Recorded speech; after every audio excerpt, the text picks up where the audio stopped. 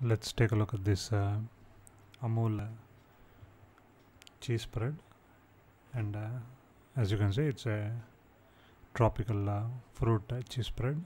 Haven't seen a fruit and a cheese combination like this before. Again, it's a tropical fruit, and it's manufactured in India. Some of the other details about calories and all. Really interested to see what's in there. It says milk solids, cheese, sugar, peach dices, water, pineapple, orange. So they have most of the major fruits in there. Again, it costs around 75 rupees or around $1 for this. And let's take a look at how it looks.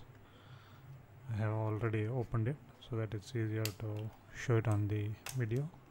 I tried a bit before so that I get an idea of how it tastes. That's the part I was talking about, the fruit thing. Let me taste a little bit. Yep, it's cheese with quite a fruity smell, and it's a little sweet too. Quite nice,